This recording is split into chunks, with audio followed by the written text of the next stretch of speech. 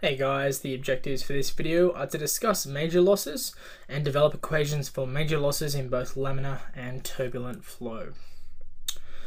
So head loss. Head loss is equal to the summation of our major head losses and our minor head losses.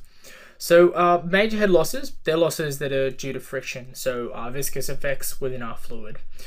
Therefore, our head losses in the major component is going to be greater for our turbulent flow, where we have greater viscous effects, compared to our laminar flow, where we'll have smaller head losses in the major component.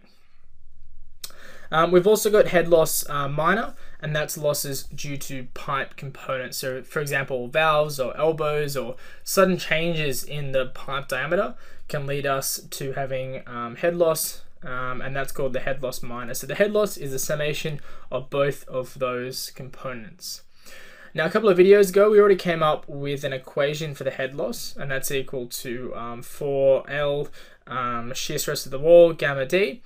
But this only applies for the head loss due to friction. And it also requires us to know this shear stress at the wall, which we don't always know, especially for turbulent flows.